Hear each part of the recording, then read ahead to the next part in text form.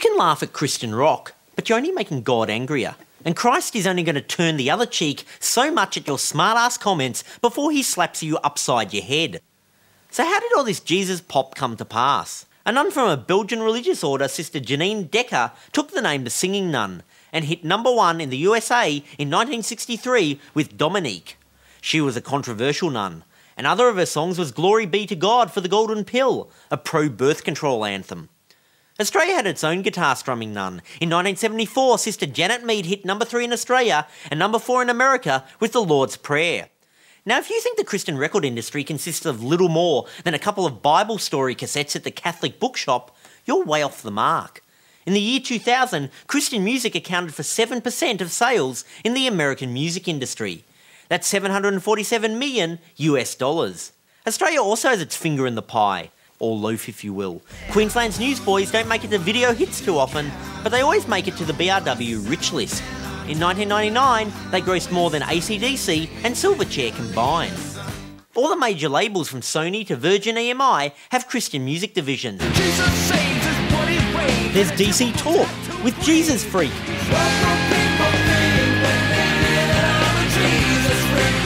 There's Super Chick and their pro-abstinence song, Barlow Girl. No girl should feel she has to trade her body for love or be an old maid. And yes, there are guys who are willing to wait. Then there's Jump 5 with Spinning Around, going for the Christian S Club 7 angle.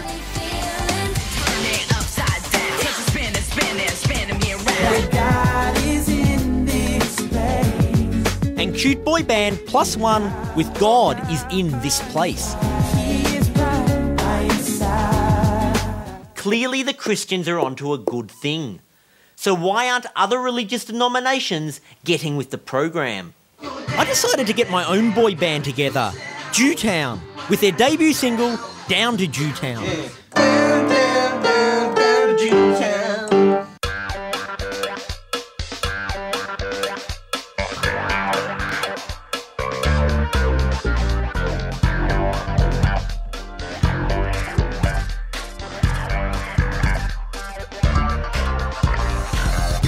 Often ask me what's this cap up on my skull. I see the Bible said to put one there so I won't go to hell.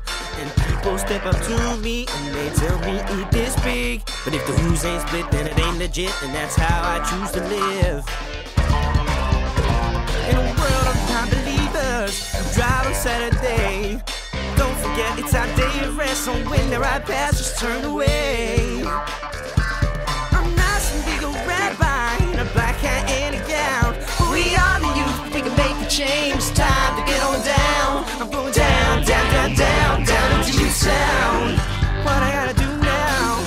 Down to Jewtown. I'm going down, down, down, down to Jewtown. Gotta be true now. Head down to Jewtown. Yeah.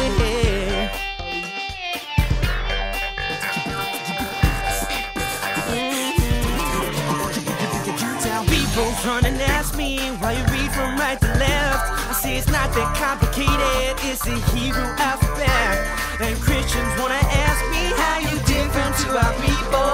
I say I like Bible #1, but I will not touch a sequel. Yeah.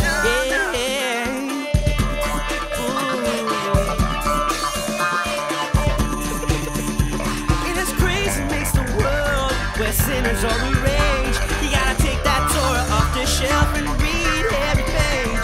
Take what you learn at synagogue, spread the word downtown, where Jews on the streets kicking out beats, and it's time to get on down. I'm going down, down, down, down to Jewtown. What I gotta do now? Get down to Jewtown. I'm going down, down, down, down to Jewtown. Gotta be true now. Get down to Jewtown. Yeah. Down, down, down, down to Jewtown. On Passover week, you be careful with wheat. It's bread unleavened, 24/7. Down, down, down, down to Jewtown. Could Jewtown cut it in the marketplace? I sent a demo tape, a video clip and a bio to big American Christian label Floodgate Records, who have acts like East West, Rita Springer and Dennis and Mars. The president of the label, Tim Tabor, agreed to give Jewtown some feedback. So you got the Jewtown video, what did you think? I enjoyed it quite a bit. Where did you find Jewtown? They're quite big in the Australian underground Jewish scene. Uh-huh. You must get tons of demos there at Floodgate, though. How did Jewtown measure up?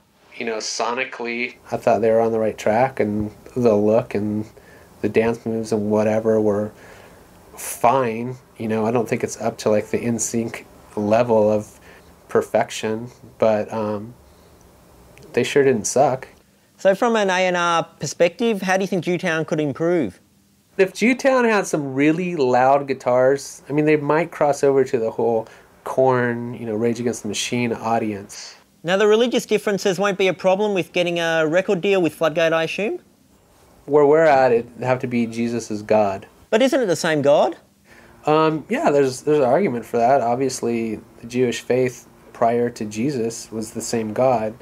I think the difference is that Christians accept Christ as, you know, the Savior. There's lots of Christians with different beliefs. Like, is everyone allowed on your label? Yeah, we're open to whatever Christians. We don't have to be a specific denomination. What about Catholics? Catholics might be allowed on my label. We don't have any Catholics yet, but come on, Catholics, send in your demo tapes. What about Jehovah's Witnesses or Mormons or Christian Science reading room people? And personally, I don't really consider Jehovah's Witnesses or Mormons or I don't know what else you said, but as Christians, I think there's some fundamental differences. So no, we wouldn't be signing those artists on our label. What if Jewtown converted? Yeah, I mean, then I believe they would be accepted in the Christian market if that's something that they personally wanted to do. Obviously, you wouldn't want to do that for a record deal. Because I can talk to the guys. I mean, I'm not sure how important the whole Jewish thing is to them anyway.